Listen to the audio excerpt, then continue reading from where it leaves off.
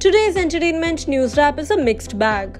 Something about brewing romance, a little something about wedding bells, a tad bit on exciting new projects, and an update on the personal battles of a certain big actor.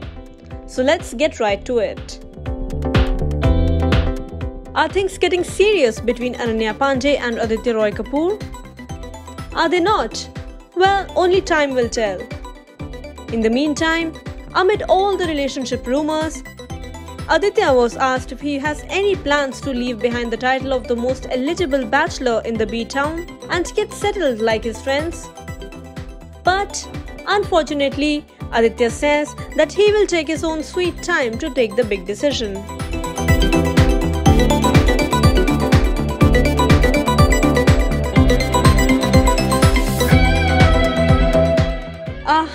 Well, maybe not Aditya, but his Daawat-e-Ishq co-star Parineeti Chopra might just take the plunge.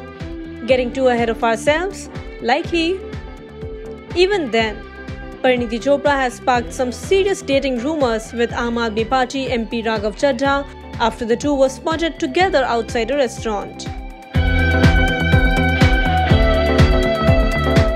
While Raghav went straight to his car, Parineeti was requested to pose for the shutterbugs before stepping inside the same car.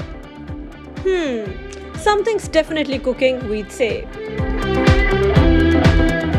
Speaking of cooking, Swara is madly, deeply in love and happy as a now married woman. Days after surprising all with her wedding, Swara has yet again shared pictures from her wedding and she just looks ethereal. Look at them, they look so happy. In other news, we have a development on the heavily anticipated Zara. Farhan Akhtar has finally started scouting for locations in Rajasthan for his upcoming directorial Zara. And we're just super pumped, short of screaming from rooftops. Check out the view from his recce. Wow. Alia Bhatt, who is slated to star alongside Priyanka Chopra and Katrina Kaif, shared our enthusiasm and rejoiced with us. Yay! An all-girls road trip. Can't wait. Anyway, before we wrap up, some updates on Nawazuddin Siddiqui's long, rather public battle with estranged wife Alia. He has now told the Bombay High Court that he wants to only see his two children, and if the same is granted, he shall withdraw his habeas corpus petition. We hope things pan out for him soon. That's all for today. Keep tuning into Shosha for more updates from the entertainment world.